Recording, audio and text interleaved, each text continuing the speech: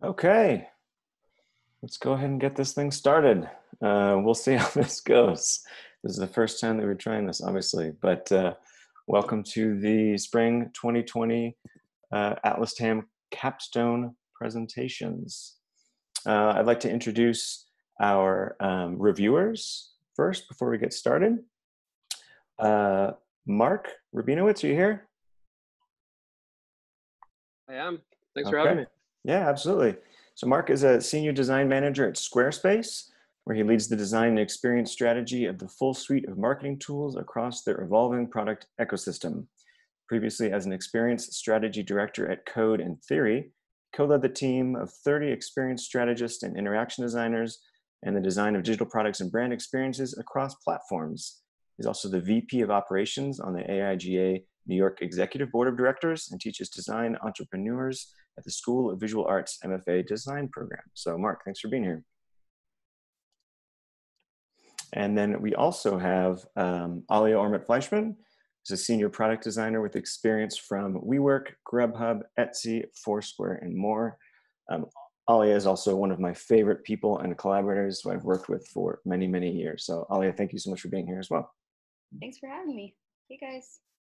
And then Drew, did Drew get in? Drew's in. I'm going to put him in real quick, but as I'm promoting Drew, Drew Cogbill is currently a senior technical product manager at the New York Times after 8 years of progressive experience at a product agency. Over the last decades, he's worked on over 40 apps in fields such as gaming, healthcare, e-commerce, consumer products, education, and IoT for Disney, Oakley, and Aetna Active Health.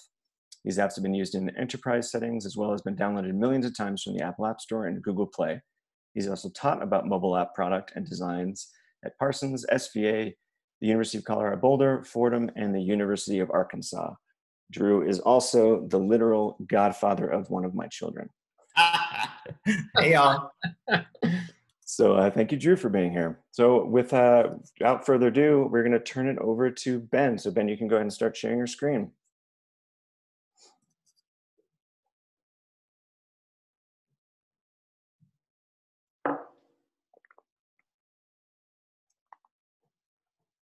May I begin? Do it.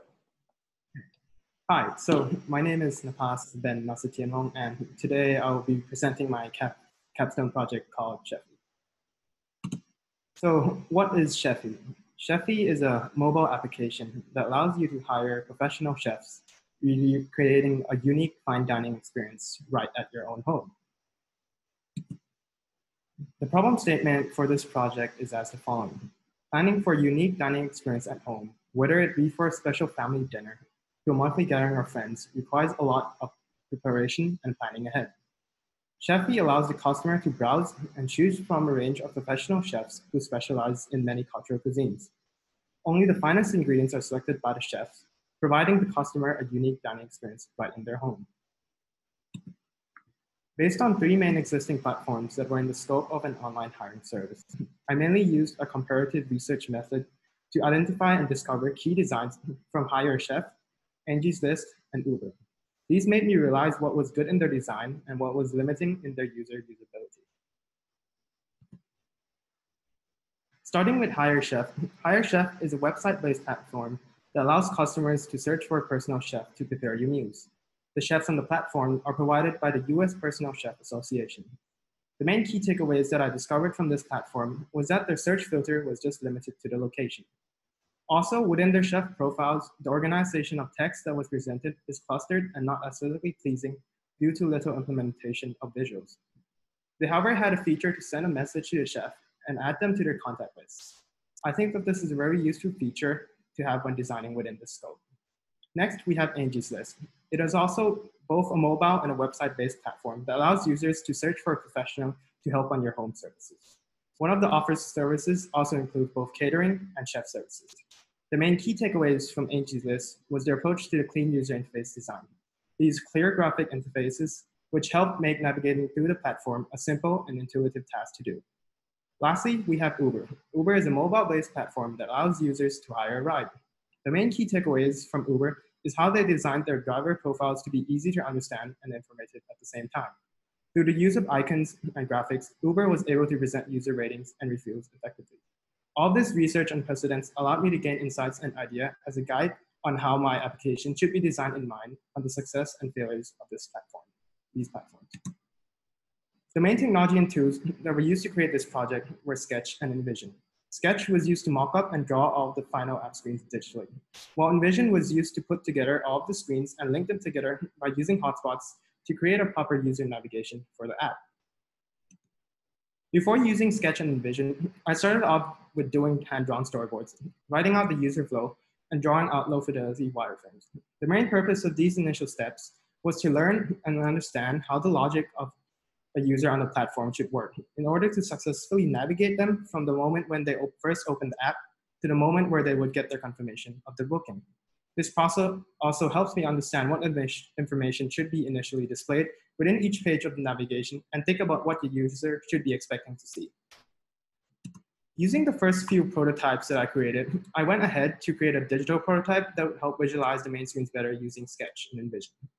The reason for this is because of how it can be used to map out of how a user might navigate through the application in a more interactive way as if they were using the app and not just looking at individual screens.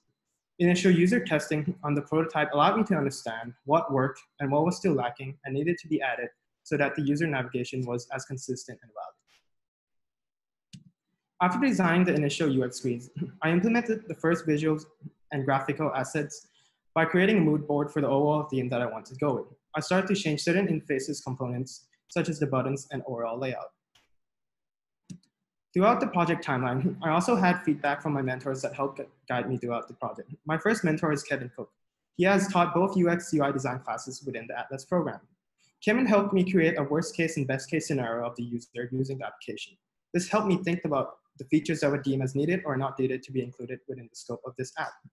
My second mentor is Napi Kapon. He is the lead UX UI designer for the digital software house back in Bangkok, Thailand.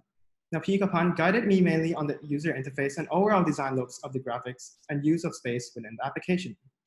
One of the most important feedback that he gave was how the color scheme and the theme can play a huge role in the design. From what we also talked about the new state of the application, that it was to be high-end and premium so that it could justify the higher costs and prices. And this is why you will also see that the app has changed from a green color scheme to a black and gold color scheme. Other than the great feedback from my mentors, I also did many user testing throughout each design iteration. From all of the user testing, I found that the most important aspects to what made the app have a good UX UI design and usability was to have correct display size proportions, good implementation of useful features such as messaging, a consistent navigation through all screens of the application, and also a good content hierarchy so that information is easy to process and understand for the user. Throughout the process of user testing and gaining feedback to improve on my app design, I ended up expanding with more than 40 screens designed compared to first less than 20 screens at the beginning of the project. The final screens designed on Sketch app were then uploaded onto InVision to be able to properly demonstrate how the Sheffy app would be used. Now let's go check out a live demo of the Sheffy app on InVision to quickly showcase the overall UX UI design and interactivity of this application. So here we have Sheffy, the app downloaded into an iPhone. If you go ahead and click launch, you'll have to allow the access for your location on your phone, hit allow. This brings you to the splash screen. From here, you have the option to sign in or sign up. And for this case, we'll quickly sign up and create an account. Once you click sign up, you'll be greeted by the main homepage. And this main homepage is basically where you first narrow down your search results by exploring which cuisine you would want. So in this case, after looking around, let's say we want to click on the French cuisine. Here is the list of chefs that are under the category of French cuisines. In this case, you can either scroll down and keep looking at the list of chefs, or you can use the filter. You can filter it by the date, by the time, or even by the amount of people first. In this case, say I select Chef Michel Berger. Once I click into this, it brings up to his profile. If you notice on the top right, there's also a heart icon. You can press this and it will basically save it to the Save tabs. This enables users to come back to their favorite chefs at a later time and click into his profile without having to go through the search results again. In this case, once we go through his profile and we look at his bio, we can also further click on the reviews to see the reviews of other users that have used his service before. Next, once we are satisfied that we want to go with him, we can click the View Food Course. From here, it will have his special unique food course that he designed to be serving you. From there, you can click to check his availability. From here, you can look through the months and the time. In this case, let's say we go for the 19th on June. We can select the date, and if we want a dinner time, we can select 5 p.m. Hit save. Once we hit save, we have the reservation summary page. This is where all the basic price info is displayed. Also, if you need to make any further changes, such as the date and time, you can change it here. And also the amount of people. After this, you can hit confirm. After hitting confirm, it brings you to the bookings confirmation page, where you can access the upcoming and also past bookings page. But say in this case, after the chef has received your booking reservation, he can basically directly message you and you'll get a notification. If you click on this notification, it'll bring you to the inbox page. Within this inbox page, you can directly message him for things such as dietary restrictions or any special requests that you want. You can just send him a message here.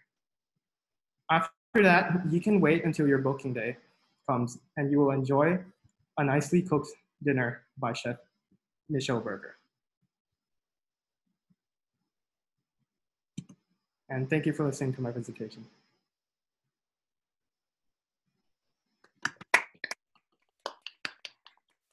Great job. Okay, now we'll hand it over to the reviewers for feedback. Okay.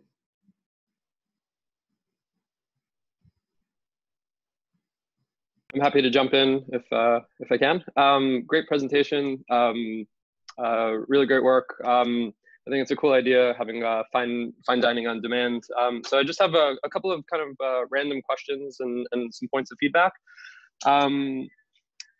So kind of going along with your whole story, like I was understanding that you're basically you're kind of collecting a lot of great chefs to bring that experience to someone's home. I thought it was really interesting at the end, though, after going through all of the different chefs, and you're looking at them by reviews, by ratings. Ultimately, they have a prefixed menu that they're bringing to your home, right? I assume that helps with the tools and the ingredients that they need to bring. But it seems like you're ultimately making a selection based on the food, right? Because it's through the person, but if they're only offering one course, I wonder if there's another way to also like allow a different point of entry based on what you're hungry for.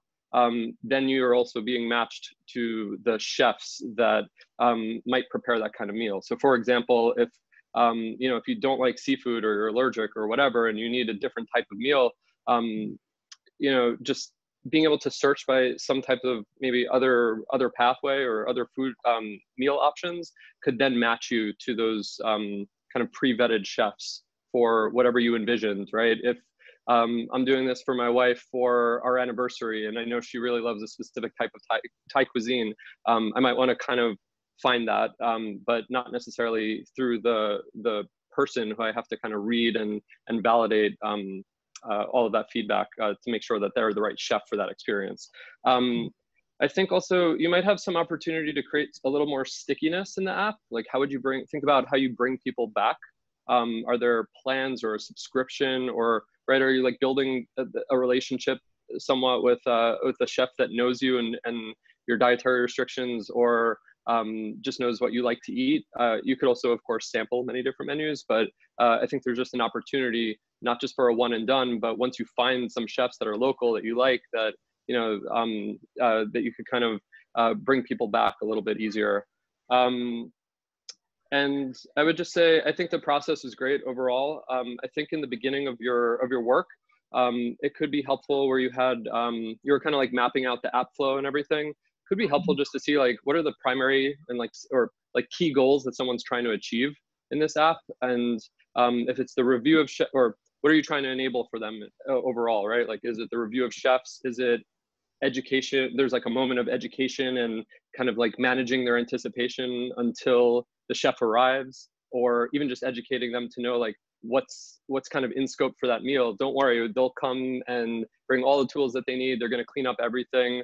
and what do I have to do to prepare? Like just understanding those kind of like key goals would help me kind of make sense of all the screens that you're showing and a lot of the great work that you were doing, just to kind of like bucket it a little more. Great job. Thank you. Hey guys, I can jump in if that's cool. And we've got about 2 minutes, Alia. Thank you. Oh, okay. I can be fast. That was great. Thanks. I think kind of in line with what Mark was saying around setting up user goals and the primary interactions here, I thought what could be really helpful at the beginning of your presentation is just doing a text-based user flow of all of the steps that someone might go through in a happy path so that it's really clear for the user what they're looking at and what you hope to achieve in your designs. I thought otherwise I had a few other more granular pieces of feedback for your UI. So I noticed there were, I think, 5 tabs. Your app concept is great, but it's also fairly simple. So I wonder if your app concept really needs that amount of tabs. So when you're thinking about tabs, you can also think about the concept of primary interactions or like more secondary interactions. Maybe something like an inbox could be an entry point through something like a profile or account or somewhere else a little bit less primary if you anticipate there will be less usage, but that's just something to think about. I think just in terms of visual design, thinking about the weight of the fonts that you used is also something you could take a look at. I noticed that the fonts that you're using were pretty light, so you want to think about legibility when you're designing apps, also the concept of accessibility.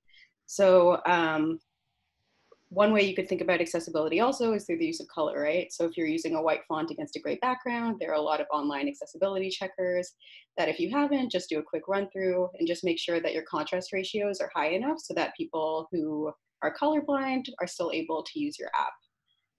Also, just in terms of the patterns that you used, I noticed that there were 2 calendar pickers. When you're building a simple app like this, you might want to consider condensing your patterns down to like one type of pattern. So if you have a calendar picker, consider using one, and that will make it quicker for your development team to build it because they're only using one pattern instead of 2. And then the other thing I wanted to say, just in terms of like really granular visual design feedback, is that the active state of your tabs is kind of light. So if I get back to a tab after like an interaction flow, and then I see that I bounce to another tab, it's harder for me to notice that because the contrast of the active tab versus like the inactive tab isn't super high. So maybe just consider bumping up the contrast ratio there. But otherwise, great job. Thank you very much for feedback.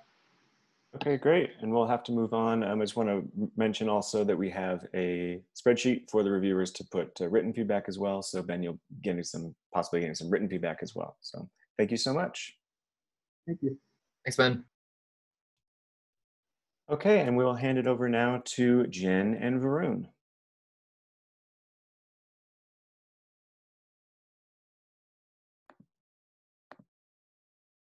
Hi, good morning, everyone.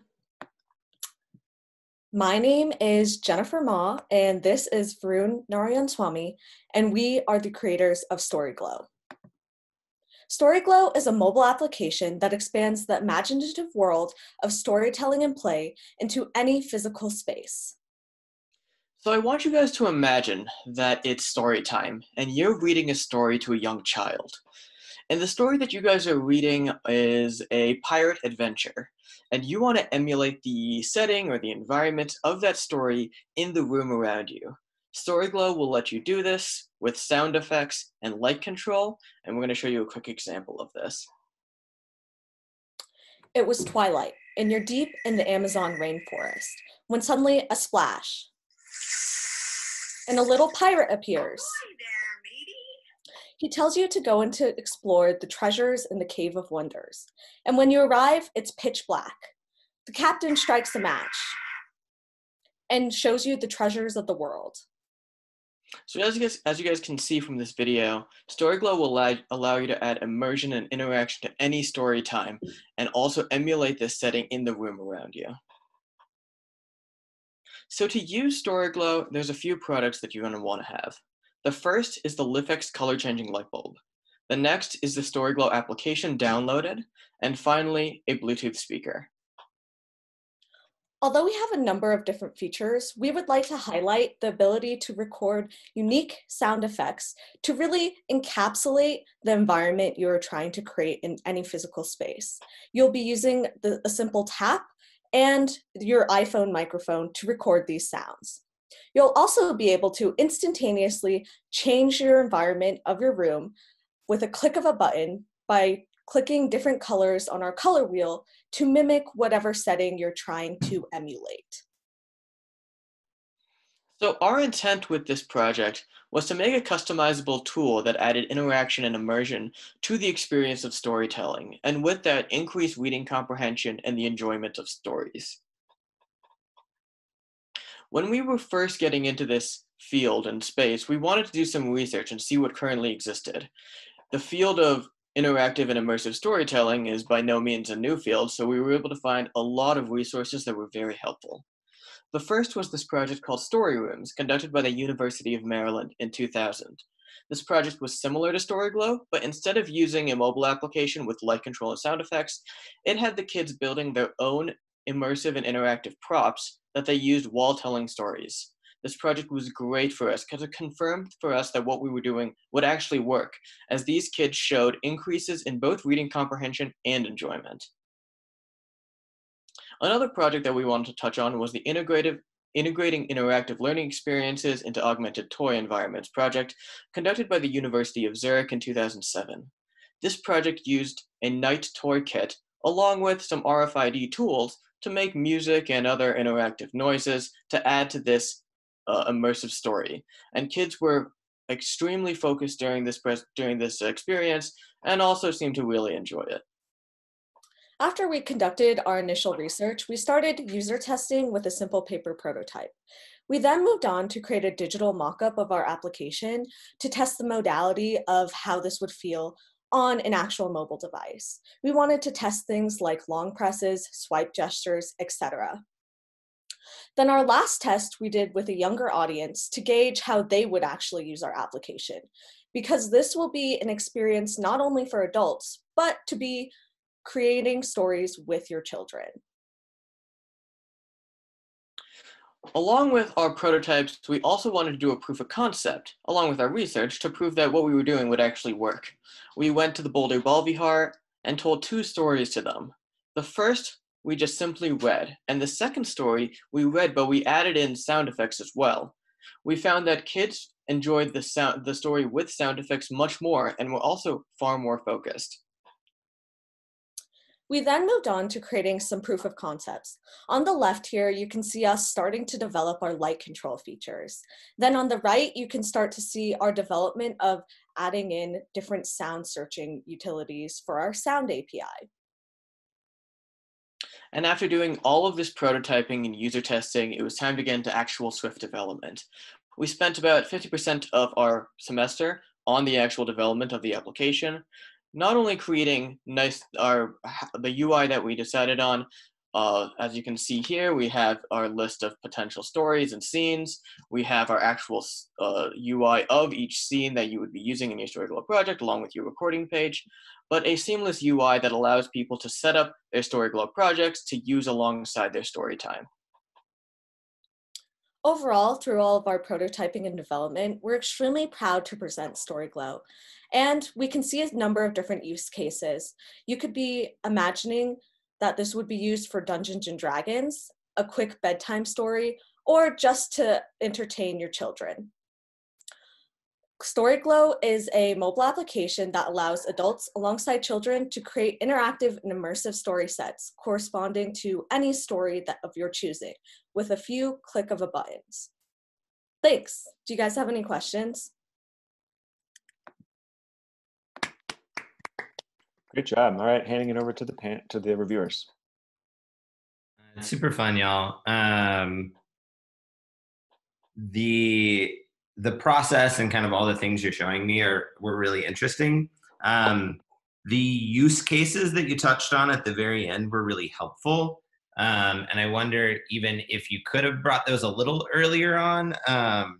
Like the tool you've created is very flexible and usable for many different things, which is totally cool. But like as I was going, I kept thinking like, oh, you're kind of talking about kids, and then you kept showing pictures of adults, and I was thinking like, wait, who's the user group here, and like, what's the setup necessary? Like I think the tool facilitated any of those things, and even positioning it as like a very wide usage with like two very diverse user groups might have like helped me go through the story a little more concretely. Like I liked seeing all of the interface, and I would have loved to even see more there. And I think understanding a little bit of positioning also of is somewhat related to the user idea of like what the setup process is and who that person is setting it up, and like the amount of work necessary to do that storytelling. Like, is that a pro or a con? Like in the Dungeons and Dragons like example, like it totally makes sense. Like it's all about storytelling and developing that yourself. But maybe as a parent, like it might be super annoying to have to like, as someone who has an almost 4-year-old, like the amount of time that's like, I can't imagine it. So like, but if it's like a library, like I wonder like there might be a balance there in the type of setup you're doing. And then the idea of the required products also I was into, and it's somewhat about positioning. It's like, is this thing a product ultimately that like I'm supposed to like buy the complete set of to be able to do, or is it like an open source thing that like anyone can install and then set up themselves? Like either, again, totally fine. I just didn't like, I could imagine both in my brain as you were walking through it, and just knowing like where you wanted to position it might be really helpful as you're talking about it. Cool, thank you so much. I could just piggyback on some of those. Great projects, are really cool to see it come to life. But yeah, just to piggyback on some of those thoughts, right away when you open, like I saw this as like a package set. So I'm like, cool, what's the value prop with that? It's like, like story time remade or whatever it is, right? But you're making like parents' lives easier if that's like the group you're going after, and it's just gonna be helpful. I think the user group comment that you mentioned, Drew, was spot on, because there's quite a bit of like setup that is involved. So when you think about those specific groups, some might be more willing to set up than others, right? For the ultimate Dungeons and Dragons atmosphere versus that busy parent. So if you know who that user is, I wonder if there are ways that, are they able to like download pre-made sets? Is it based on the types of stories your kids like? Are there like, the captain story, the pirate story that you mentioned, like there could be pre-made scenes with those lights and those sound effects pre-packaged. I wonder if you could even also take it a step farther. Are there key phrases that that you could recognize over audio that it wouldn't require someone reading a story at the same time to orchestrate the light scenes on their phone? Like, can you bring voice into that as well? Just to, because it's a lot to manage a kid and a book and the devices and, the lighting, choreography. But yeah, I think overall awesome to see and really cool work.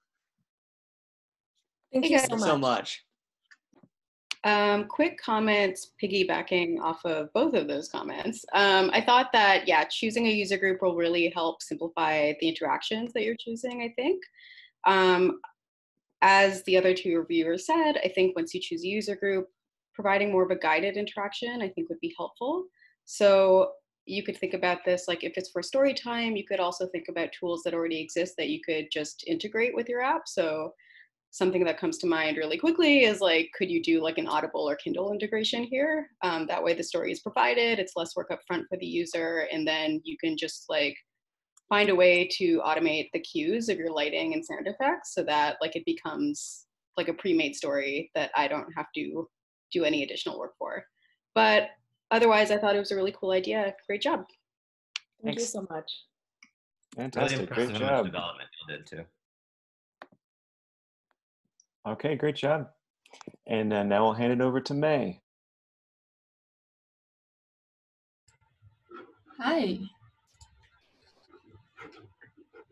Okay.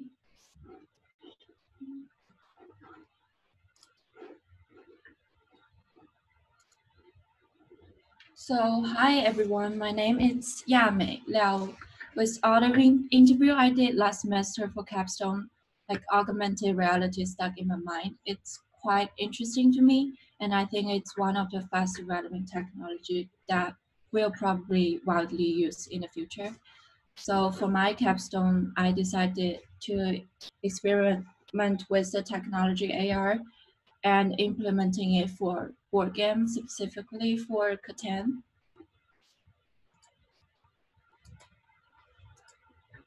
So Catan AR is a series of proof-of-concept augmented reality board game experiments, which integrating laser cutting, augmented reality, and traditional board game elements together to provide a richer gaming experience for the next generation of board game player. So there are some existing AR board game. The newest one probably is the Tube 5 hologram gaming system. Projection is the main technique that they're using. And there are another one called the Last Game Board, which is a gaming tablet having a sense screen and some smart 3D elements that are physical objects. So, but however, I want to do something different. I'm aiming at applying AR for the traditional board game in a way that allow most of people get access to it with not only AR glasses, but with already on devices like cell phone or iPad. So how is mailing going to work? After some research, I figured out how it might work is that with AR platform services, which will enable me to upload the 3D models I made and match them with the 2D QR code, or we can call it like image trackers. So then through the device like cell phone, iPad, etc., user can have an interactive and collaborative visual experience with board game. Then I started Catan terrain sketches and some prototyping for the model. And then I move on to directly modeling those terrains in Maya. Modeling does affect a lot of my project. One reason is that most of the platform don't support building 3D models within their program, but will have limitation and requirements of the 3D models. The other reason is that there are a lot of 3D modeling programs that supports different file format and work slightly differently. I didn't try out multiple modeling tools. I did online modeling Maya. And then I move on to all the different AR tools. Since AR is a brand new technology to me, I did research and tried out the later on 5 existing AR platform. The first one is the A-Frame School. It's a nice platform that allows everyone with a device that support AR function have the access to it with the web link they provide, but it has its own requirement about model. For more complex, it requires GLTF format, and in order for texture and animation to work, you require to convert the GLTF file to GLB file, and some with some additional web link source. However, since I built my model at first all in Maya, I had a lot of trouble like converting my Maya model file into those previous 2 files that required. And I got trouble finding nice documentation about custom QR code set for the augmented reality. So I then switched to the next program, which is Unity. Unity seems like to have a lot of online resources with AR topic. A lot of those are related, but my experience with Unity isn't super pleasant. A lot of those resources are related to a plugin called Euphoria, which being updated and changed a lot during the time. In this case, a lot of tutorial and documentation I find before 2018 not working on my version of Unity that are like 2020 right now. It's not working with Unity that are version 2019 or later. So for me, I was able to implementing on my Maya file and figure out the format, texture, and image tracker for those model. But in order to make it work on an iOS device, I still need to work with the Xcode later on. The good thing with it is that people can make their own AR application, but the problem is the Unity Preview Xcode program isn't supported since iOS 10. So it requires this amount of knowledge of programming in Xcode. Then I move on to the other program called ROAR. It can use any type of clear image and photos as their image tracker. That's their one main advantage, but it only works with OBJ file, so it might lose some detail of the 3D modeling and for me, for my experiments, the 3D model that I built doesn't show up really nice through this program. So the next program I tried is called the Eco AR. It's pretty similar to the previous program, but it doesn't require downloading their own app. Instead, it will provide a web link just like the A-frame school. But it supports FBX files, so it's better at keeping detail of those 3D model. So that's the good thing of it. But the only problem I have is the camera recognition for customer a little bit complex image tracker doesn't work super well. Then finally, I moved to the Augment AR, which I had the best experiment with.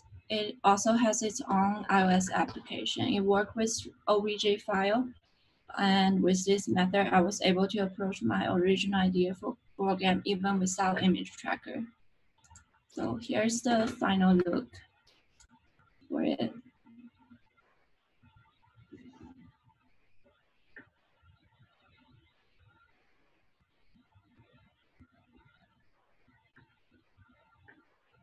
So user, after placing all the 3D model, they could play the board game then. So through all the research, I figured out that even AR came out years ago, but it's such a powerful tool still in the fast developing process. Changing happens rapidly and requires advanced technology to support it. Like the image tracker was once essential for sharing and anchoring 3D models, but with more advanced technology and device came out, the tracker it's not necessary anymore. And here are some laser cutting parts of the project. And that's it. Thank you, everyone. Do you guys have any questions? I thought this was awesome. Just a really quick comment. I thought that when you started this presentation, like maybe it would have been really powerful to see just like a quick snapshot of your final result so that like me as the viewer, like I would get, like this is super exciting, right? Like AR is like a fairly new technology and the result you were able to create was awesome. But yeah, I thought just like showing a quick snapshot of the final result and even the proposed interaction with the phone would have been like very helpful to frame this presentation. But otherwise, great job. Yeah, May, I really enjoyed some of your work. Something that I really liked that I would have loved to even for you to show us a little more of were like your initial sketches with a hand-drawn, like the pencil sketches looked really beautiful. Like of each tile that you were considering. And really just kind of made me think about just like the storytelling or it's like scenic kind of implication, like possibilities of each tile, which I think is honestly what you ended up exploring the most. Like you were working through the technology and the interactions, but like the part that was more striking to me or more interesting was like how each piece in this 3D space like told a more complex story through the gameplay than you would have had otherwise. And seeing a little more of that arc would be really cool because I feel like that's actually where your brain is working. Like you did a lot of work thinking about like the little sheep and like the wheat and like that stuff is actually really lovely. And seeing like why you thought of each of those things and the story you were trying to tell with that and how that changes or enhances the gameplay would be really cool to hear about. The other thing that I wanted, well, number one, AR is super hard. So any experimentation, incredibly impressive to me. Like I worked with a team, the team that makes AR storytelling at the New York Times, like on the newsroom side, we built the tools to help them do that. And that was really, really hard to do, number one. And it's even fallen apart on Android. It only works on iOS right now. Don't tell anyone. But number two, something that I also found with AR, like just watching their like storytelling evolve as like a newsroom group, was that some of the work that ended up being the most effective work that I've seen them do, it got simpler and simpler over like the stories that they did. Like my favorite one, well, number one, they just did a piece, but I don't know if you saw, about like the 6 foot radius of like a sneeze and like why the 6 foot matters. And so they demonstrated that, but in very simple ways, just like with little droplets. But like one of my most the most impactful pieces I think they did was when the boys were caught in the Thai cave. And so like the entire piece was just holes. Like it was a black sheet and then like a tiny thing, and that like of different sizes, and that kind of storytelling, like the simplicity of that in that space is actually what made it the most effective. So I also think like you could play with like that idea. Like I feel like some of the visuals like are what you're playing with the most there, and kind of thinking through like the simplest way to be the most effective in the storytelling would be really interesting for you to keep playing with. Thank you. I'll just layer in just super quickly. I don't know Catan and I don't know AR, so I can't really comment there.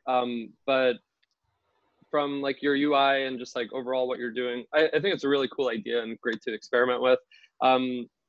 The end result that you showed, like think about that, how what you're designing lives in the real world, and some of that UI that you had was obstructing the behaviors that people were doing like on the board. So think about like how those coexist, and right again, like Drew mentioned, like how does it build on and reinforce what you're doing, but not necessarily obstruct or replace it, because you're still controlling it, right? And just overall, you know, I'm coming at this from like overall like user experience perspective. It's great seeing the experimentation and what the tech could do, but I would just say don't ever let the tech lead you. There are limitations and there are going to be dependencies and even just the learning curves. I think if you were showing process overall, I would have loved to have gotten like a bird's eye view just to compare, here's everything that I looked at. And maybe it's like understanding like your requirements that you were looking for, just like what are the must-haves, the nice-to-haves, here's a quick test of the capabilities, or just, you know, when you're like evaluating software, you're just trying to even see like, is it well documented, or is there a community out there? Like those are huge things when you're working on this before your capstone project. Like, you know, you're up late and you're like, crap, I need to figure out how to do this thing. Those are like the types of real world decisions that you make because you need to know if this is like a documented thing or there's going to be support for you. But it could have been cool to like see that at a bird's eye view before you maybe committed. I don't know how much time you committed to each of those investigations and explorations, but it could have also helped maybe, you know, unnecessary time spent.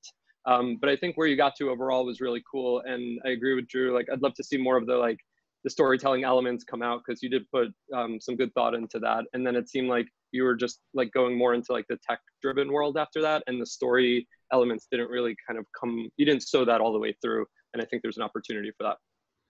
So great job. Thank you. All right, thank you so much, May. Okay, we're gonna hand it over now to Kathy and Brooke.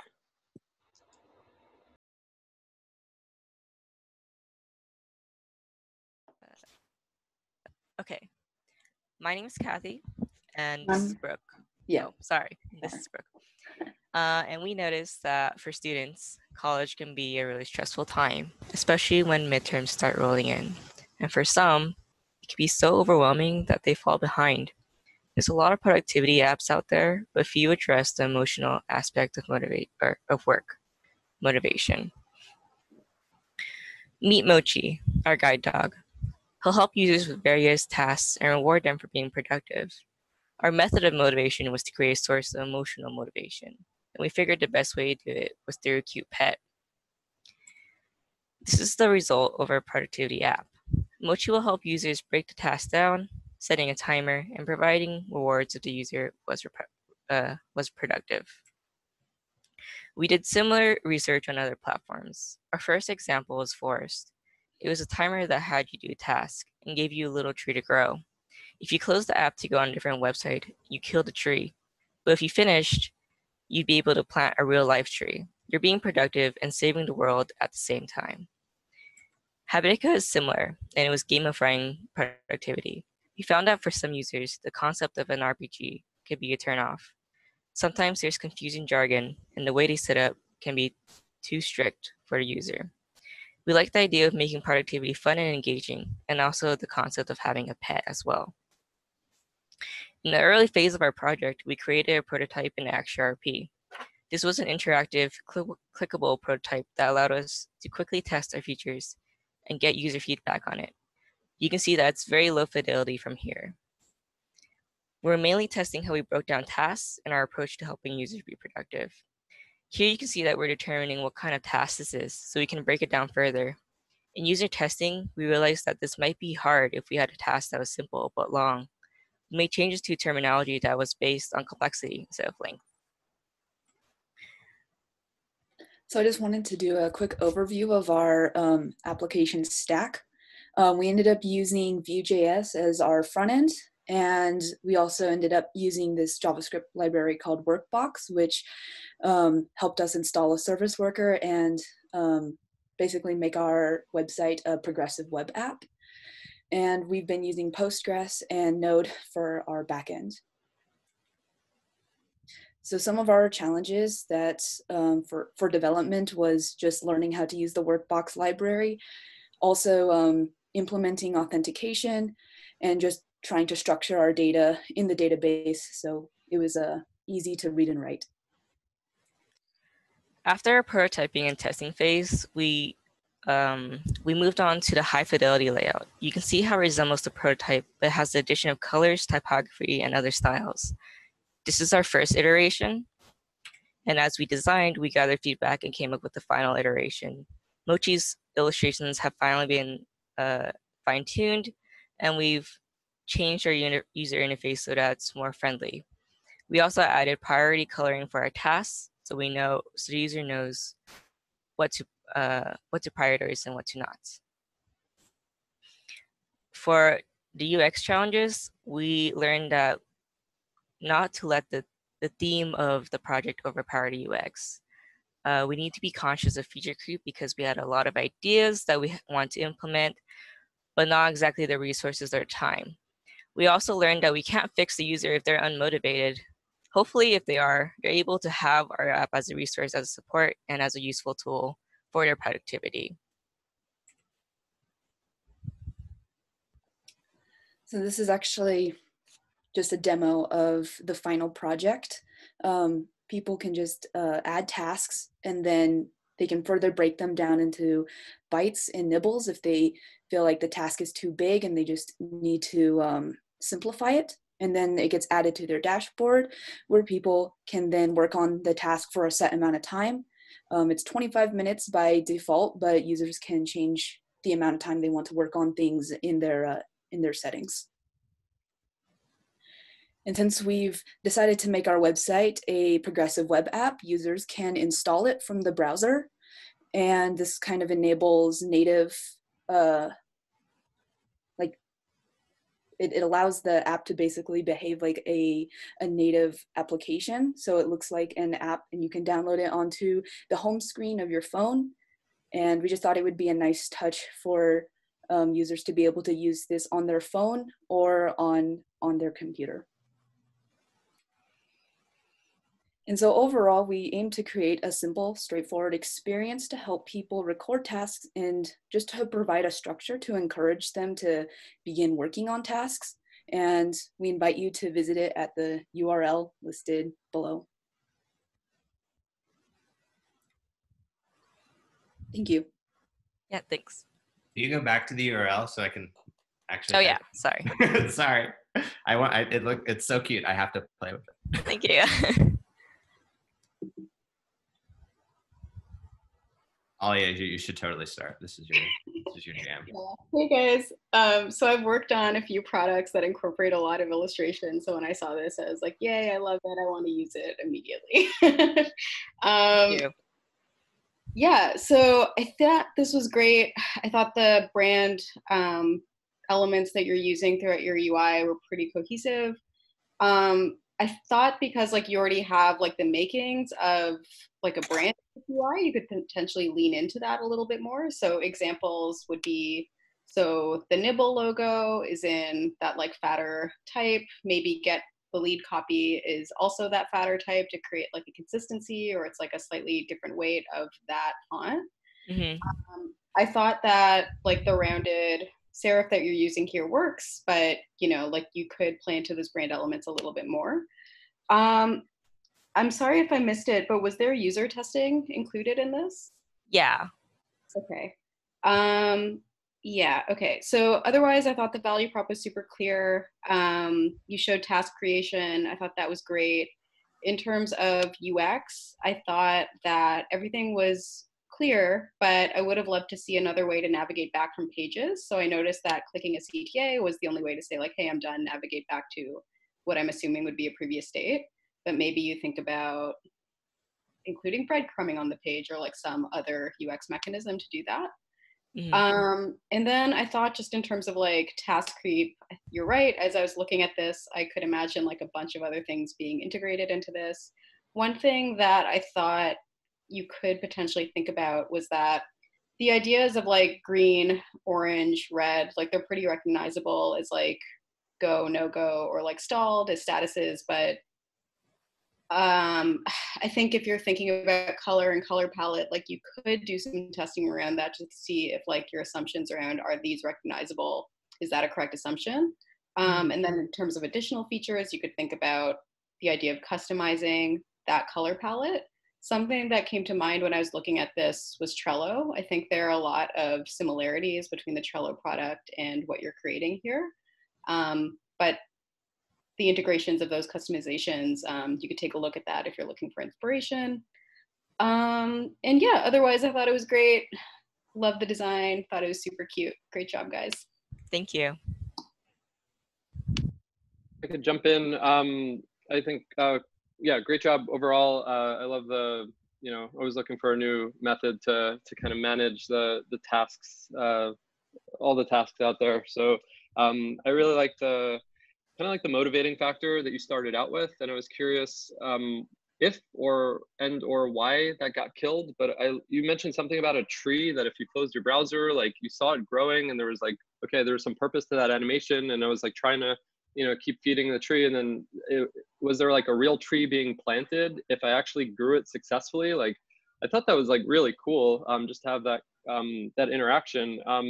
And I kind of lost that. So I don't know if that was replaced by the dog ultimately, but besides like the dog just kind of like softening what's a very like functional and like task driven activity, it didn't provide that same utility. And it's okay. It could just be like more of like the brand and the UI element, but I think you could have gotten more out of that dog and like what it was doing based on, I don't know, maybe you're showing more success states, or when you check things off, it's like a really celebratory moment and it's encouraging you. But maybe like lean into that to the brand, like Alia mentioned as well. You could, you have the space for it. Also, I think the UI, when it comes to the color, there was like a discrepancy for me because like the green, red, orange usually are like signals of like that confirmation, or there's an error or something. And it was, I think, I'm not sure if I got this right, but I think it was linked to if it was a bite, snack, or meal. But when I looked at those cards, I didn't get a sense of, oh, this is a bite, and maybe there's iconography that you could bring into it, or I just lost a sense of that scoping and like the task urgency, like yeah, you just didn't carry that metaphor all the way through. And I think you could do more with that if that's like your organizing principle for, or actually you should also test this, like, is that conceptual model resonating with people? And is that how they think about organizing their tasks? But I think the color and the iconography could be, could gel a little bit more and it would be like super solid. But love the idea overall. Bring back the tree, because I think that's really cool. Thank you. Yep. The only things I'll throw out are just from a storytelling standpoint. Well, I feel like the partnership between you two is incredibly strong, and I think like, I don't know if you split up the development and design work, but it worked. It just got you really far and complete within like your conceptualization and your implementation, and so that came across really strongly in your story. And ultimately, when you're talking about this, like in a portfolio or anything, like that's going to be really nice to talk about, like how you learned so much about working with the other discipline and how that challenged you or got you further. I also think like the way you summarize both your technical learnings and challenges and your UX learnings and challenges were really smart. Like,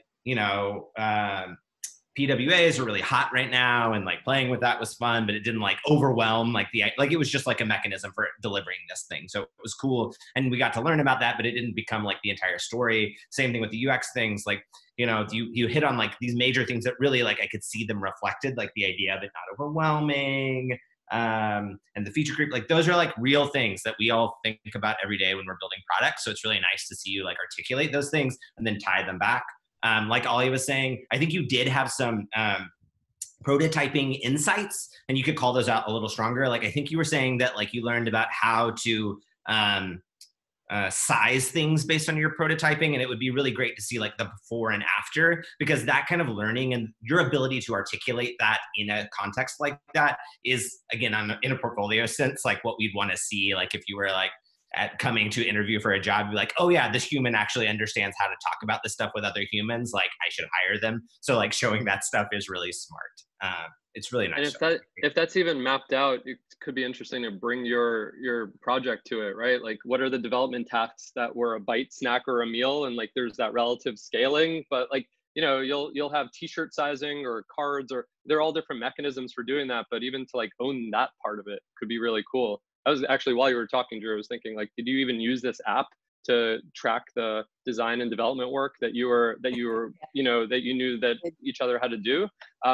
But I think that just kind of like could bring it full circle, and you're actually showing how like you have a working prototype, and you were even able to use it in the management of the work that you had to do. But yeah, awesome. Yeah, thank you so much. Okay, great job. Good job. Okay, and so next we will move to Israel.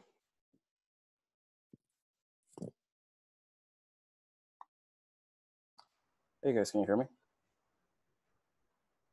All right.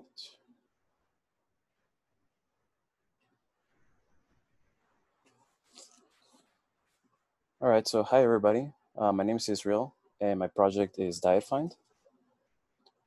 DietFind is a native iOS app that allows users to find dishes from restaurants nearby based on the specific diet that they follow.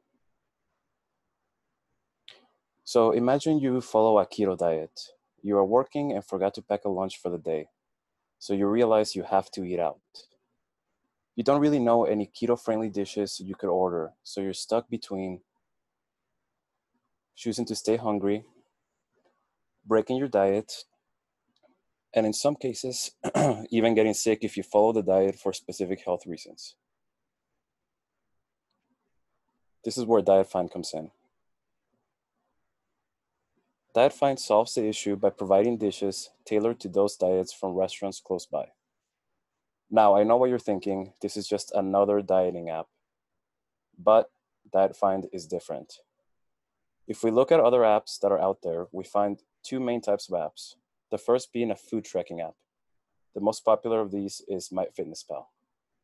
MyFitnessPal allows users to track the food they eat, but not find new food. Another category of app are restaurant finder apps, the most popular being Yelp. Now, Yelp allows users to find restaurants based on location and filters, but not specific dishes from those restaurants. The first step in the process of building DietFind was user testing. I began with a paper prototype of a few different ideas of the app and tested these with users. I found that most users like the simplicity of a card-based layout. I then moved to a higher fidelity XD wireframe that allowed me to test the user experience and flow of the app with user interactions and different screens. I found a lot of valuable information about what users like, but one thing that stood out was that users loved the app to be simple and straightforward, without so many screens or confusing buttons or navigation. From the technical side, I tested out a few different restaurant APIs, but found the most reliable and complete to be the Nutritionix API, which I used to get the restaurant and dish data for my app. I also used an open source UI library by Ramotion to help me create a simple but powerful user interface. These two components, combined with Xcode, and a lot of Swift code allowed me to come to my final product. So I'm gonna play this video for you guys. You would first launch the app.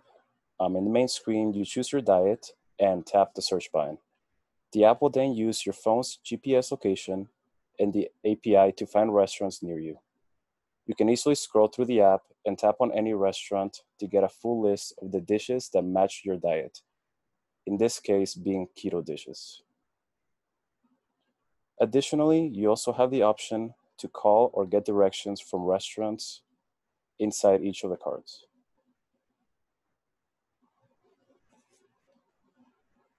And that's it. Thank you very much.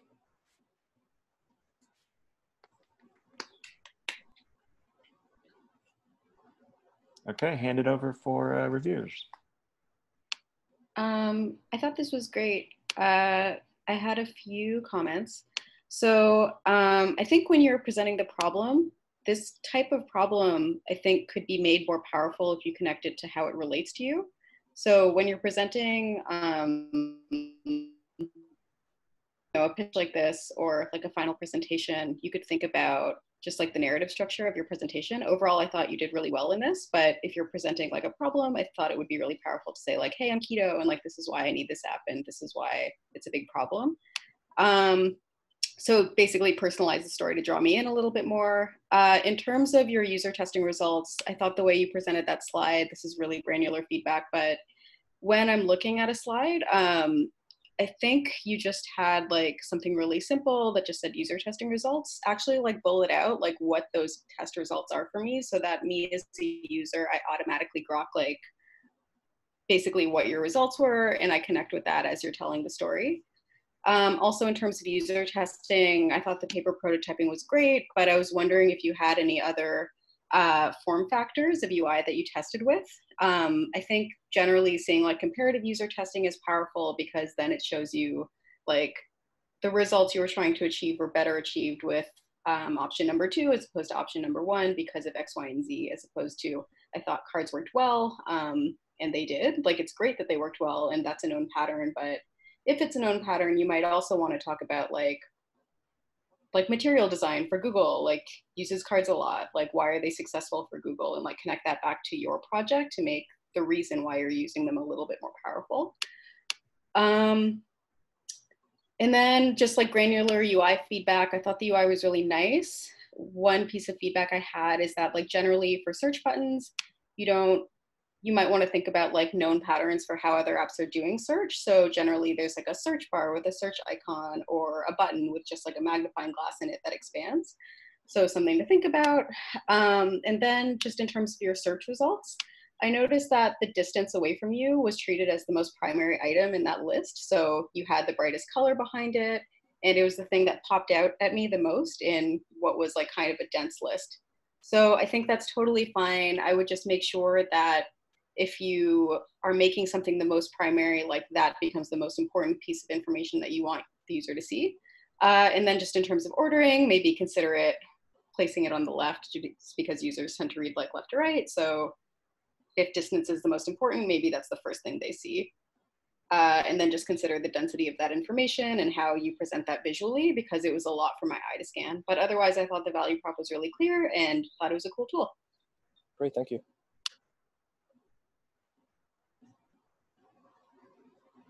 I could jump in quickly. Great job. I thought it was really cool to just see like beginning to end and just like a really tight focus on like the problem that you were solving.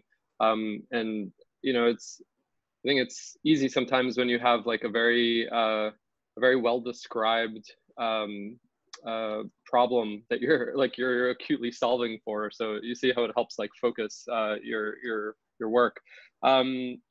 I think simplicity overall is great. Obviously, something to aspire to. I would say not at the expense of some legibility. So I was making an assumption. I don't diet or anything, but I don't know. Are these pro users? Are these first timers? Like, I didn't know specifically.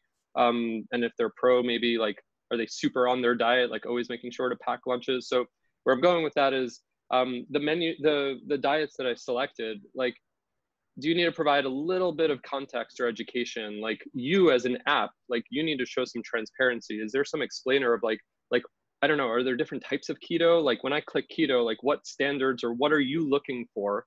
What are the facets that you're then going to be searching and pulling from those APIs from, right? So like that, just something to think about, like, how are you categorizing meals that are Atkins, right? So this is just another question for you. I don't know if those APIs that you're pulling in data from the specific restaurants, I'm assuming they're not categorizing their meals by these diets. Like that's a layer that you're kind of putting in there, that editorialization, if you will. So I didn't get a sense of that. Like, okay, are you going personally through Applebee's menu and scraping it specifically for those 5 egg dishes that are keto or whatever? Like, I didn't get the sense of like, what are the facets that you're looking for and how are you categorizing those meals based on, is it a binary, like this is keto or not? Or is it like, this is a 7 out of 10, at least it's getting you towards that keto goal, but it might have other parts of the dish that are not 100% what you're looking for, but it gets you close to your goal. At least it's better than not eating at all. Another thing, just altogether, like I get that in the moment, distance is kind of like the main thing because you're looking for lunch right around you. So I wonder if there's a map view, like you should just be able to visually see like here, you know, it's just like a switch between like your list view and a map view. It's a pretty common convention. And then I think from like a UI perspective, you could probably bring a little more life to it. It's like so kind of task driven, but I wonder if there's just like some of the brand that you could inject in it or own it a little bit more. Just that it's, you could still keep it super simple, but just like, you know, you could have a little bit more of a voice in that. And I think, you know, from a UI perspective, Alia hit on this point, and I wrestled with like, okay, is distance the most important thing? Is the how many keto dishes they have? Like, what's most important to people? Is it just how far they are from it because they got to get back to work after they get lunch, or is it like the breadth and variety of dishes that they can select from? So like you had the elements, the hierarchy seemed a little off. Like, why is distance away from the address? Like, should those two be more closely aligned? But I think you had like the parts there, and it could just like, you know, push like another, like to finesse it a little bit. And I think it could be like a really cool and useful thing, you know, for people to have. So yeah, bravo, great job. Awesome feedback, thank you.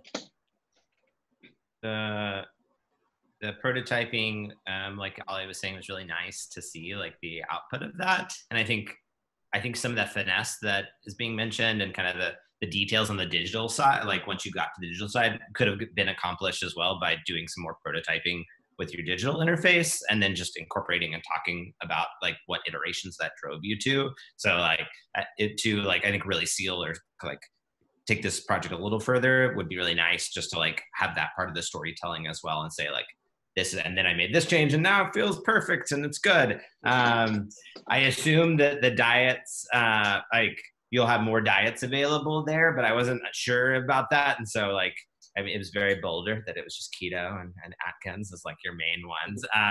But like, I assumed, but in any case, the interface right now, like you do have to choose your diet every time. And I assume that probably most people like keep a diet for a very long time. So making that more of like a default, that then when they return, like it's just in that state probably makes enough sense. And then you can change that at a global setting level or some other way, since like you're probably going to keep that diet for a long amount of time, might be worth considering. And the other thing that I really was, that was resonating for me for what Mark was saying was just like maybe building out some like the trustworthiness of like your particular brand and what that means both in the positioning that's outside of your app, but also maybe inside of your app. It's like, why is your app so trustworthy? What's yes, like why did you choose these things as Atkins or not? But then like constantly like re-emphasizing that so that this becomes like my trusted source of truth when I want to make a decision like that. And so I built a relationship with you, your brand, your product, and I want to return to it often. Great, thank you. Okay, excellent job, Israel. Thank you so much. Thank you. Okay, and we will move now to Fiorella.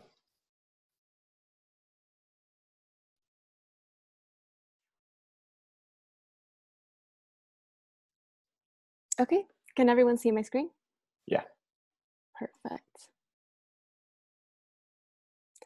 All right. Hello, everyone. My name is Fiorella Sobenes, and today I will be presenting my app, Planet. Planet is a calendar app for those who want an easy-to-use planning experience and want assistance to have productive free time. While considering making this app, I created 3 main goals. The first being having productive free time. I wanted to have this be a goal because I know that if it was up to me, I would have accidental, endless free time and end up having a guilt of being unproductive. I also wanted to create one singular app to entail multiple already existing apps, such as the reminder and the calendar app. I personally don't like having to switch between multiple apps throughout my day, especially since they're all kind of related to self-organization. My last goal was to focus on simplicity. Crowdedness in apps is not something I personally enjoy looking at, especially when it has to do with organizing my day. I wanted to have an app that had enough white space for the user's eyes to be at ease, yet with enough content for the user to still be captivated. For my precedents, I wanted to start with the Galaxy Watch inactivity reminders. They appear when the user has been inactive for a while, as it recommends stretches or walks. However, I wanted to extend this idea for anything the user could and wanted to do in their free time, such as reading a book that had been sitting at home for a few months. Despite this being the main influence, I did not want the user to be able to deny it, as it is just a suggestion rather than pushing the user to do it. Next is simplicity. I love simple apps, and sometimes certain apps can seem a bit crowded and with a lot of screens. So I wanted my app to be pretty basic as well as very spacious. I have seen other calendar apps that are packed with information and with so many colors that I wanted to steer away from that, as well as keeping the white space and a minimalist color palette a priority. Lastly, I love the idea of Google Calendar reminders, but they don't ever notify me, so I end up forgetting what I wanted to do in the first place. Therefore, I wanted my app to have notifications and reminders to be at a specific time. And since I personally don't know what time I should be reminded of something, I wanted the app to assist me with this. Here is a preview of Planet. On the left is the to-do list. As one can see, the user is able to add any list item, as well as a corresponding memo. The user then is able to check off the items if they have completed them and delete them if necessary. In the middle is the calendar view, where the user can keep it as is or can swipe upwards to make it into a weekly view. Each dot signifies a different event for the selected day. On the right is the intentions page, which is really what differentiates my app from other calendar apps in the market. Intentions are events the user would like to accomplish, but does not know when or does not want to plan for it. The app then sees what day the user is free and inserts the intention on that day. For this app, if the user has 4 events or less or more, then it is considered busy. Planet will display a notification for the intention at 6:30 p.m. on the day of the intention. All tabs have a very similar and simple setting, as one can see. As mentioned before, I wanted to create an app that was not clustered and easy to read.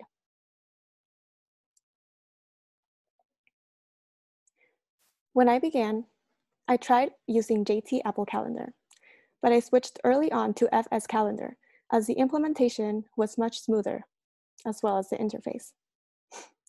There was also a translation difficulty between XD and Xcode, as I was not able to match the aesthetics I originally wanted from my prototype to the actual product, such as the faded table of events and the color coding of the events in the calendar.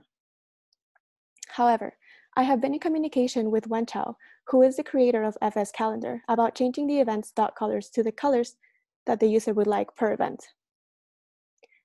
As of now, they remain their standard blue color. I also decided to connect this calendar to the Apple Calendar so that if the user decides to transition to Planet, they can do so without having to add all of their events at once and see their older events as well as their new ones in one place. The intentions are set to a specific time on the chosen day, as I have determined that is when most people are both out of work and out of school. So I would love to do more research on this to ensure that all of the users are being notified at an appropriate time. I will now be demonstrating Planets on a quick live demo. So first, I wanted to start with the calendar view. As you can see, it is a standard calendar with monthly view and the events table below. The user here can swipe up and see other events. To add an event, simply press the plus button, and here you can add the title of the event, the memo of the event, as well as the time that the event begins. Next, I want to switch to the Intentions tab. Here, the user can have all of their intentions in one place. To add an intention, the same steps are followed. Add a title and a memo. Once the intention is saved, the user can check immediately in the calendar and check what day will be added. So since the previous days already have 4 events, the next free day would be the 30th on that Thursday, and thus the intention will be added then. Finally, I will switch to the to-do list. Immediately, you can notice that the circles are a bit bigger than those in the intentions. This signifies that the user is able to click on them to notify when they have finished an action. One can add it again in the same way that we have been able to add previous things before, with a title and a memo. If the memo ends up being too long, the user can always click on it and a full description will appear. Thank you. I hope you enjoyed my project. Very fun. I feel like my mental health and my therapist might have lots of things to say about productive free time. And so that's outside of the scope of this. I mean, I definitely there is something lovely that you're playing with about this idea of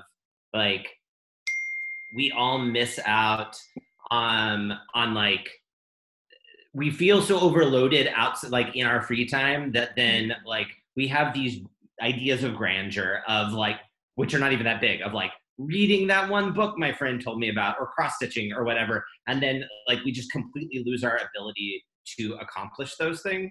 And so carving out and finding some way to systematize or randomize that, so encourage it, that is the core of what you're working with is really, really lovely.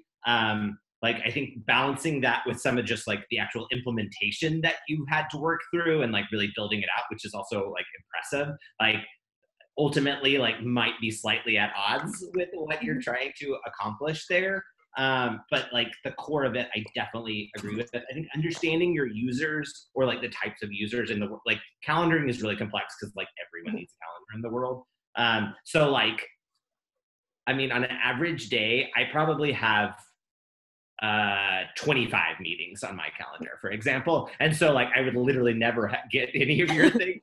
I mean, they're all packed between 8 and 8, and then I get my free time, but then I've got kids, blah, blah, blah. So understanding the types of people and the settings that would allow for this serendipity, I think is nice.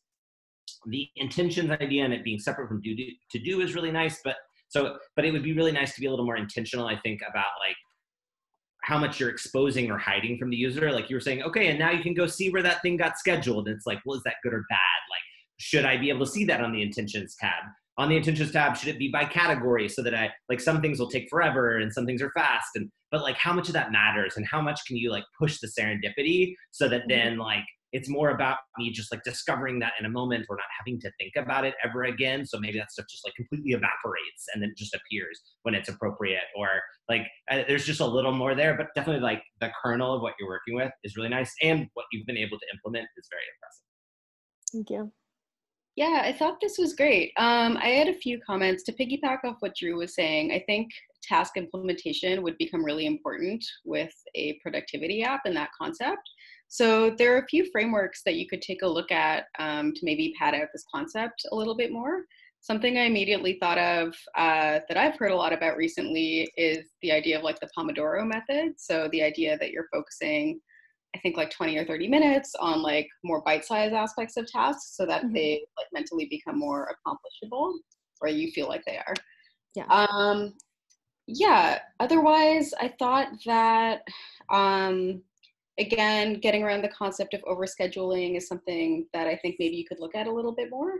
Otherwise, I thought like the personalization of this product was great, but I think like in that you could expand that and say like, okay, well, if I'm my main target audience or user group, what are the elements that make up my demographic? So I'm like 18 to 22, I'm a college student. Is this for college students only? Do they live in cities? Do they live in more rural areas? And from that, you could collect a more, just like a more cohesive user group, and then like do some testing and then validate some of those thoughts that you had initially about like why you were creating this product. I was wondering, I thought the dot elements of the UI were interesting. I would have loved to see a hover state of what it looked like when I like tapped on one of those elements. Like, is it just related to the list below? Is there a custom piece of UI related to that? I thought that could help in terms of explaining the interaction. I think also just to comment on the colors that you were choosing, I think there's something like really nice about a gray palette, but when you're thinking about interaction design, sometimes it relates into like wireframe territory. So I think creating like a richer gray palette, if you're going to go in that direction, is something to think about. Like, how do I lighten up those grays, provide more contrast? Again, thinking about accessibility and overall design. And I thought that the concept of intentions was a little bit hard to understand as a user. Like, I got it as you were talking about it, but in terms of the integration into the UI itself, I like the idea of subtle differences, but if you're integrating like two main concepts, I would think about differentiating those a little bit more. So for me, assume that I have never used this app before. I don't know what the concept of intentions means. How do you differentiate that visually? And then how can you clearly show me that they're different in a list? And then I was wondering what the interaction was in terms of how they get integrated into my overall list, and showing that a little bit more I thought would have been great. But otherwise, I thought this was really cool. Oh, one last comment, granular UI comment. So the popover that you showed to show the task itself, that UI style is typically used for an alert. So something like turn on location settings or something like that. So if you're using a popover modal, think about differentiating like the height maybe. Like typically popover modals are a little bit taller so that they look a little less like system alerts that lead into like OS level alerts. So yeah, otherwise, great job. Thank you. I don't know if we're out of time. I kind of dork it out on calendar and task integration stuff. I'd love to give comments. I'm also happy to write it just to keep us on schedule. So let me know. If, we have plenty of time. We do. Okay. Cool. Great job. I love seeing investigation into this area. One quick thing just before I get into it. Initially on your goals slide, you set up just goals, and sometimes we would like differentiate between like business goals and user goals. I know you're kind of like the business and the user, but trying to tease out a little bit more of like, what are you trying to accomplish, and like what problems are you actually solving for, or goals that you're enabling would be helpful up front. But I think you did a good job like leading up the story into the app. So a couple of things all over the place. One, I think, yes, you're introducing a really cool new concept. I think you could do well to add some onboarding, context, education. What does a first time user experience look like? You're gonna have to integrate your calendars, integrate your reminders. Like, what does that onboarding look like? And how are you getting people to understand what intentions are? Teach me about them, and hold my hand a little bit more.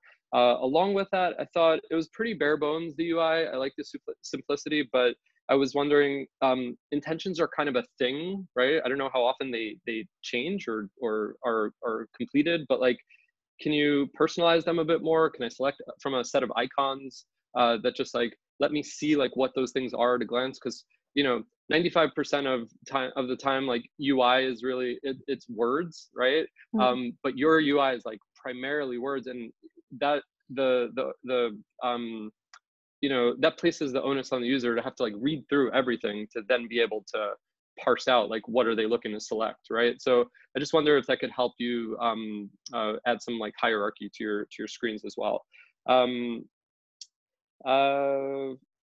So this whole concept of like scheduling for productive free time, I'm right there with Drew on like a lot of meetings. Like I was curious to know, and maybe you've researched this, like how much time is necessary to have productive free time? Like, are you gonna fill in half-hour slots on my calendar, and now I'm gonna feel even more stressed because the few like half hours that I had, like now, you know, are taken up for where I have to read quickly. I'm like, wait, how am I matching intentions for, you know, to my actual day? So it made me wonder if like, are you able to assign maybe some, maybe there's context or like meta information to a day? So I could say Saturdays and Sundays typically good for these intentions, but Monday through Friday, don't bother me with like, you know, oh, you should really, yeah, pick up that cross stitching habit. I'm like, no, I'm not doing that during work, right? Like trying to like, you know, parse it out to make like good defaults and good decisions on behalf of me, I think is hard.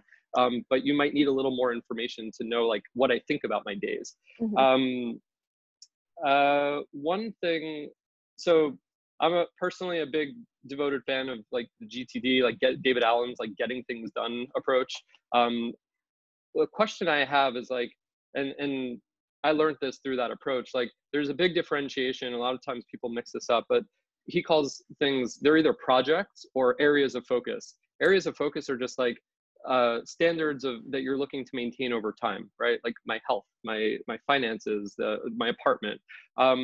Projects have an end date, right? So I want to know, like, is an intention something that's ending? Like, because if it keeps sliding because I have more, let's say you're running towards finals and your days are just busier, did I just miss my deadline to accomplish a thing because there were no days that I could actually slot into?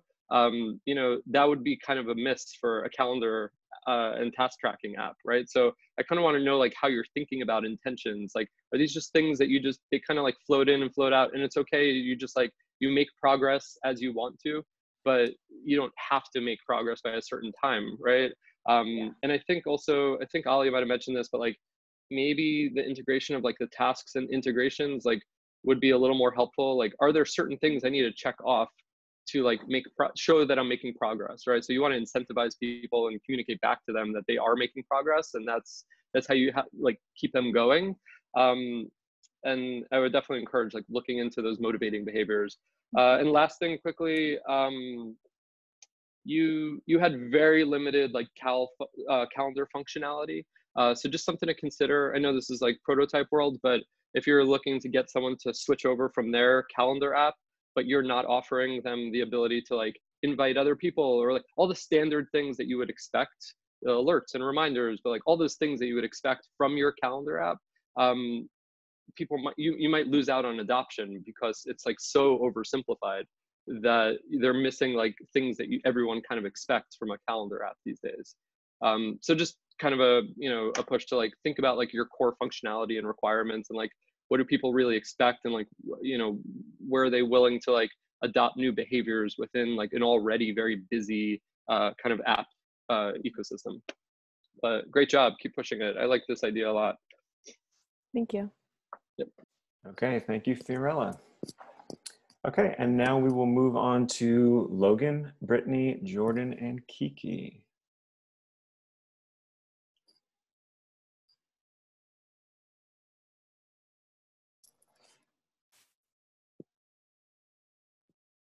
All right.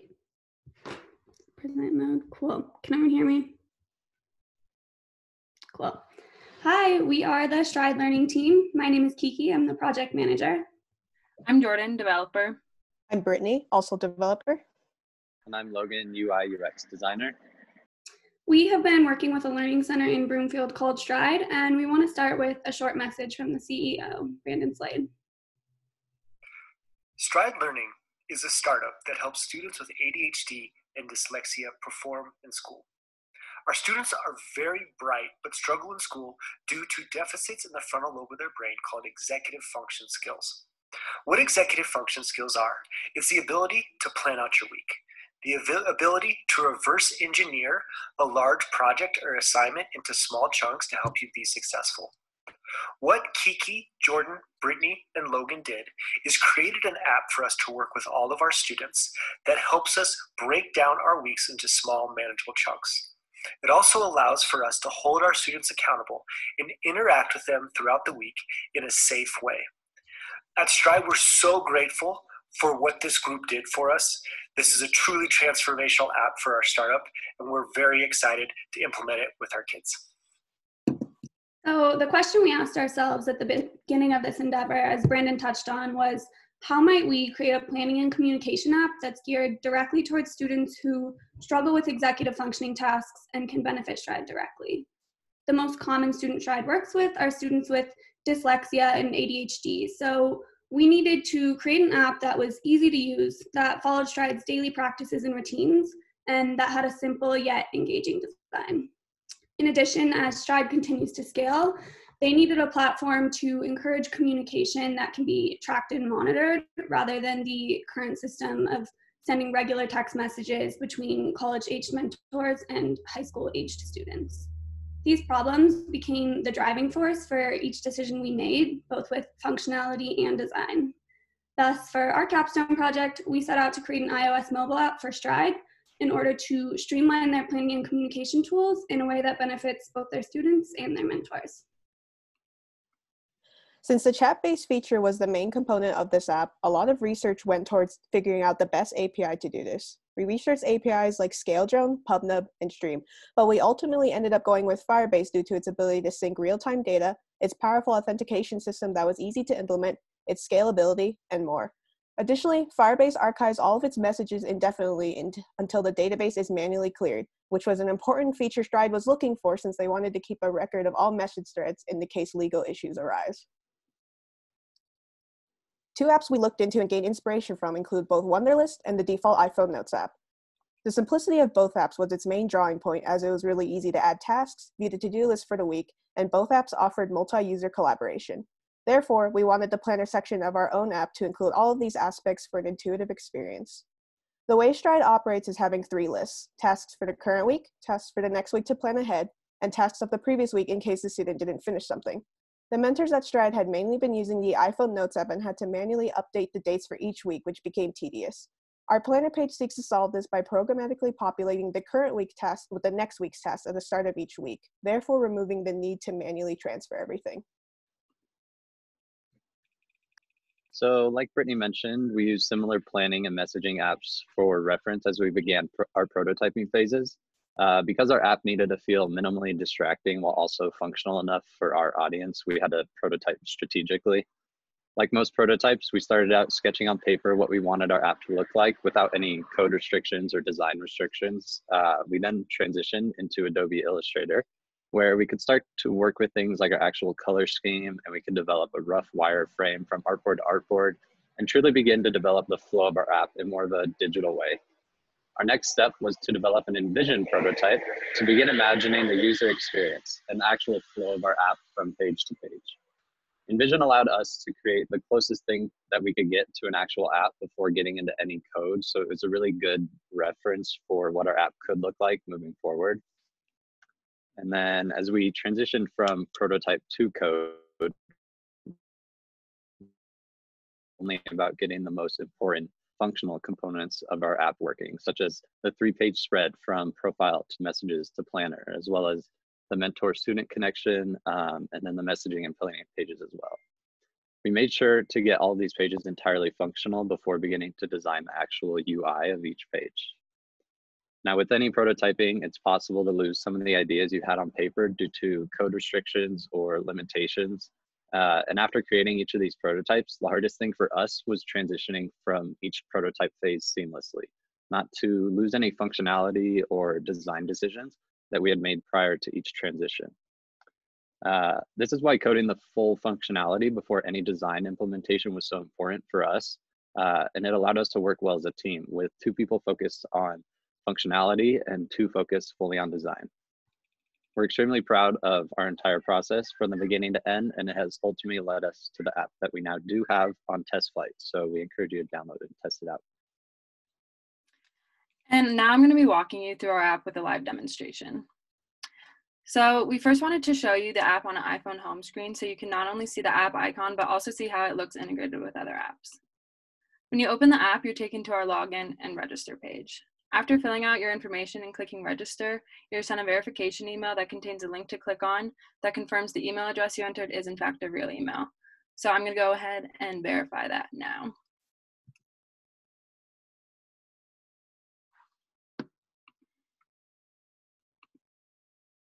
Once you verify it, you're taken to this page, which helps us distinguish between our types of users, students and staff.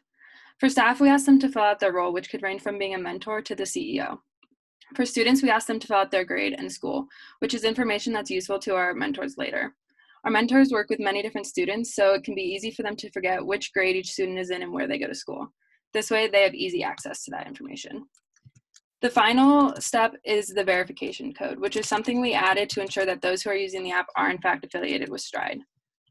As a student, this is something you would get from a mentor, and as a mentor, is something you would get from someone higher up than you.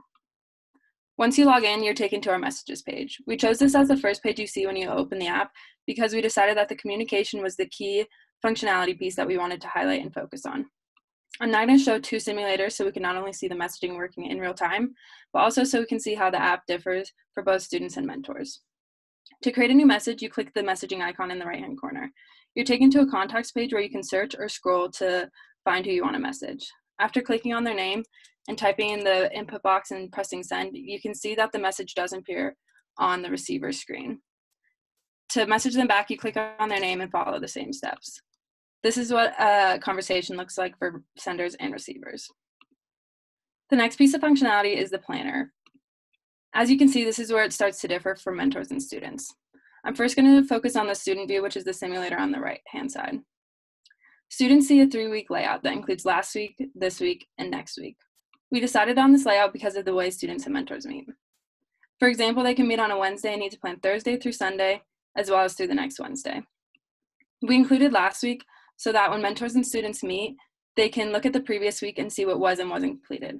If something wasn't completed, they can still see this information and add it to this week's tasks if needed. As Brittany mentioned, this information is automatically updated at the beginning of each week so that this week's tasks move to last week and next week's move to this week. To add a new task, you click the plus icon and you're presented with a pop-up. You can use the pickers to select the day and week you want to add a task to. Once you type it in and press add task, you can see that it shows up on the planner. To show you've completed the task, you simply tap it, which shows the check mark. You also have the ability to delete a task if you no longer need it by long pressing. As a mentor, you see the students you work with. To add a new student, you click the plus icon and select a student from a list. Once they're in your student list, you can click their name and see their planner in real time. This is useful so that our mentors can keep tabs on their students throughout the week and see how they're doing completing their tasks. Finally, the last piece of functionality is the profile page, and here you can see your user's general information. As a mentor, you see your role and email, and as a student, you see your grade, school, mentoring email. The mentor information is automatically filled out when a mentor adds the student to their list. Users have the ability to edit their profile, which is useful if their role within Stride changes, you complete a school year, or you change schools. You can also edit your email and password, which goes through another verification process. Finally, users can edit their profile picture by clicking on their picture. Once they click on it, their camera roll pops up and they can select a picture to customize their profile. We're so happy with how our app turned out and we can't wait for Stride to start using it. Thank you.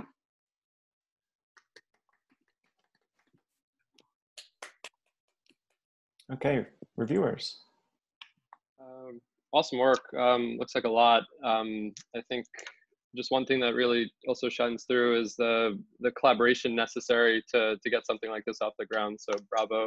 Also really cool to see you working with an actual, I'll just call them a client business. Just, you know, you start hitting up against the real world constraints pretty quickly. So I imagine that took a little, or there was a lot to learn from that as well. So just really quickly, just kind of like a delivery thing, but I think all the way up front, you had a lot of voiceover. You showed the video and there was a little bit of like intro from the CEO, and then like the output, like how happy he was that this was transformational and excited for next steps. And then when you started talking, like a lot of the voiceover was either could be visualized, right? It was just like a lot of sitting on one slide, and some of it was duplicative with your initial video, just, you know, reiterating that it was for ADHD students, et cetera. So maybe just think of like how you can tighten that up as a pitch. But I think overall you had the points to be telling. I was very curious to know if there was testing with students. I didn't catch that, but up front, I imagine there were stakeholder interviews. You probably interviewed the CEO, maybe some staff, to understand what their key pain points are and like where the opportunities were. I don't know if there were student interviews, not just like testing of your prototype, but did you interview any students? Did you have access to them? Could be helpful to just like synthesize some of those learnings to really make that, you know, to show that you did that part of the process, because that's always pretty much, you know, at least in, you know, all projects I work on, that's always like a key step, is making sure you're understanding before you start exploring. And I think, you know, from a UI perspective, I like how clean it is. I think there's some considerations that I would definitely push on. For example, you know, a lot of your app was form inputs. So for example, there was one that says like, what grade are you in? Does that really need to be an open input, right? What if somebody, I don't know, or you're just talking about students that are like, you know, freshman through senior, can that be a radio button that you just select, right? Like, or a drop down or whatever. Like, if you standardize that type of information, your data and your data model, you know, the data that you're collecting become cleaner, right? What if somebody writes in SR and somebody writes the word senior? Like, I don't know how impactful that might be, but it's just something to consider while you're designing, like, for every form input, is that the right input? And is it necessary to give open areas to, you know, of text versus, because it's a lot harder to do analysis on all of that data. Also, I think one of the core, like the killer pieces of functionality is this whole planner. And I think you could do a little bit of a better job to clarify that UI. So I didn't know that I could swipe between like last, this, and next week panels. And likewise, I think even like being able to complete tasks. You mentioned that, you know, just double tapping on it shows the check mark, but even like an empty circle would be more of like a visual affordance or a hint to let me know what I could do with that thing. Is it movable between days, right? Can I just like long press on it and move it over? But I don't know if that's where like maybe some onboarding could be helpful, or just like, you know, a little bit more of like visual help. And that's where I think testing this, you know, on a usability level with some of the students could be really insightful as well. But overall, great job. I know it takes a lot to like make something like this, bring it to fruition and make it come alive. So really, you know, great demonstration of working together as a team. Thank you. Hey guys, I thought this was great as well. I thought that your representation of a real world team was really strong. I had a few comments kind of related to what Mark was saying. Some of the uses of your native alerts were kind of used in new ways. So one thing I noticed was, I think it was a date picker that had 2 scrollable elements within one piece of UI. Typically you see that in like a bottom sheet, or iCal is a good example of this. When you tap a day, it drops down and the picker is right in line. So just paying a little bit of attention to common use cases, so that, you know, users are used to like knowing how to use your app right off the bat. Also, I thought the framing of this app being for students with ADHD was really strong, but I thought maybe that could have been carried through as a concept in the app itself. So as Mark was saying, like, is that introduced in onboarding maybe? And also, like, as a student of ADHD, I don't know, I don't have ADHD, but is there something about the functionality that becomes compelling for that user group? So is the way the UI is designed more beneficial for them than, you know, another task-based app? That could be something to think about. I would have loved to see some of the logo treatment in the UI. I thought it was nice that the app was so simple in the way it was designed, but there are a few core elements there, like the logo mark and the gradient, that you could use to make your app feel a little bit more branded throughout the screens that you were showing. And then I thought just something to think about is that I believe the student has the ability to input their mentor. I thought that was interesting from a user perspective because in theory, the mentor is like the role that is helping the student complete their tasks. So it's a lot of trust to be putting in that person. So I would maybe think about automating that if you find through user testing that that becomes an issue. My cat is commenting also. And yeah, great work. I thought the use of how might we's in this presentation automatically, I was like, okay, cool, real world scenario, I get it. The user actually cannot input their mentor, just to answer that question. It's like when the mentor adds that student on the page, it automatically populates that mentor field for them. And up until that point, it's blank. But yeah, that's still good feedback. Gotcha. Is that a like a whitelist that the company is providing to the app? So it's from any of the student list that you're seeing on the left here. So those are all new students who have downloaded and used this app and who are not yet assigned a mentor. So then when the mentor goes to their planner and adds them as a student, it'll populate that, just like Jordan showed right there, that mentor field. I guess my last comment is when you were showing the initial designs, my cat is really involved. I thought it would be beneficial to show like a test-based user flow or a wireframe just to clarify those interactions, because maybe then when I got to this part of the project, I would have a few less questions about the functionality here. Definitely. Thank you. Thanks, guys. Yeah, this is fun, y'all. Also, yeah, like my first thing, I was like, hey, how might we exclamation point? Yeah, like I was like, oh, okay, you guys are doing real things.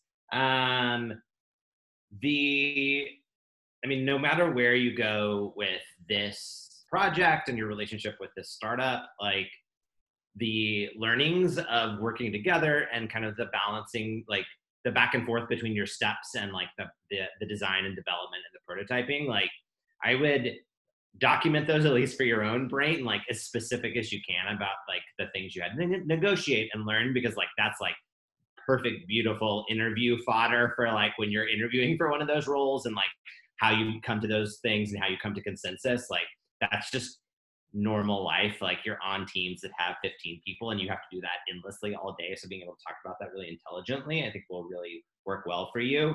Like you guys also did, y'all did so many amazing like things you like. I think you should fully acknowledge like how many things, like even in the demo when you went to the email and you had like a million other like verification emails, I'm like, yeah, like actually, which is amazing. It's like you clearly spent time like doing like essentially what you did was plan use cases to verify, like you did legitimate like quality assurance testing to make sure that like your use cases worked, and like that's a part of building a thing, and that's really impressive. And so it was lovely to see that. I mean, the demo is just like super hot in general, like having both screens there, like y'all prepared it so well. It was really lovely to see. In the interface itself, I think a couple of the other critics touched on this a little bit, but like there's some I mean, I can see how you like balance like the realisticness of implementing it and like the vision of things, which is totally fun. Like that's like how everything in the world gets built. Some of the things that are kind of transparent, like the swiping or like the long touch to delete, I'm not sure anyone would know to do those things. So it'll be really interesting to see just when you get in the hands of kids, like what do they do? And then is that a problem or not? Like it's really hard to know like what becomes intuitive or not there. And because this is so real world, and like you started with like your relationship with the company, like at the end you were like, we're excited to like get this into the hands of people. Like it would be really nice to end with like concrete next steps. So it's like, okay, the company is going to start using this in 6 weeks and is rolling it out, or we're gonna prototype it, or I don't know what it is, but like I'm sure y'all have specific next steps. And like, because it's kind of a full like kind of business story and the relationship with your client, it would be really nice to show that, because it's just showing that like, you know, no matter what you build, there's always the next thing. There's always something better to do, right? So, and like, I know that's already in your brains. Like you can tell that that's like y'all are thinking there. So talking about that would be really nice to see as well. It could be like the pilot program, right? It's like X amount of students are going to start using this with one cohort right before it rolls out to the larger team. Yes. And there's good. I think this goes back to your point where you mentioned like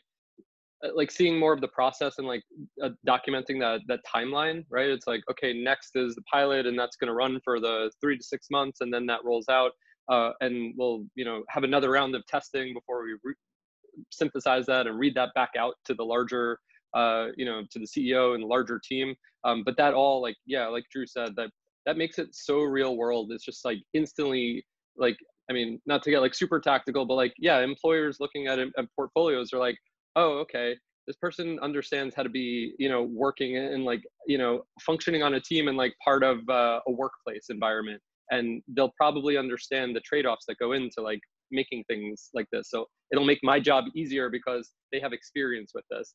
And to that end, you know, building on your point, Drew, one thing I was thinking was like, even showing that process visually, there's a lot, you guys are super articulate, really great talking. It would be great to visualize some of this stuff. Like if I even saw a Gantt chart that showed, okay, up front, it was, you know, the initial, you know, requirements gathering, stakeholder interviews, and like research to, you know, all the way to synthesis.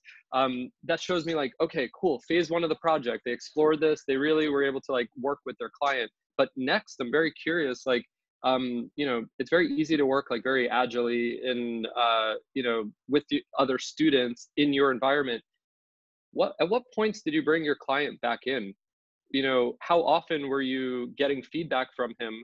And was it just the CEO? Did he have a board or like, you know, other people he was operating with that like you had to negotiate 10 people's feedback? Were there things you had to fight for from a design and tech perspective? Or where were those points of friction where you had to like come to, okay, you know, with the CEO, like we could do what you're asking, but that's going to push out the timeline 3 months. We need to hit a certain deadline to prove this. So where can we, compromise, and where won't we compromise? Like just talking a little bit about that process and like how you managed it.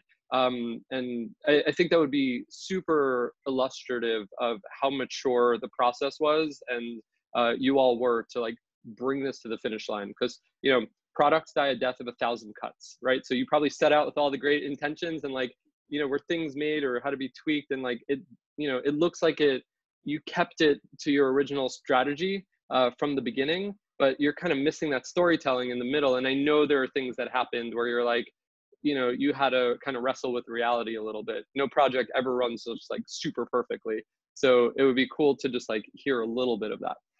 Right. I'm actually a mentor at Shred. I've worked there for like 2 years. So this is in user testing with them. My students are brutally honest, so gotta love that. So we'll get lots of good feedback in the next few weeks here and see where that goes moving forward. But thank you all for your feedback. Yeah, just wanted to add, it is on TestFlight, and you all can download it. We have it linked through all of our product documentation, which we can give you. But yeah, it is on TestFlight and getting tested. Yeah, and that link is in the spreadsheet. So you can look in the spreadsheet and follow the link if you want to take a look. Thank you so much. Excellent work. Thank you. Guys. Thank you. Okay, so that was the last presentation of this session. I want to give a round of applause to all of the students. Excellent work. Great job. I'll unmute for that. Yeah. This is a crazy time in the world, and was like the professionalism and like preparedness and like it just, y'all handled it real well is what I'm saying.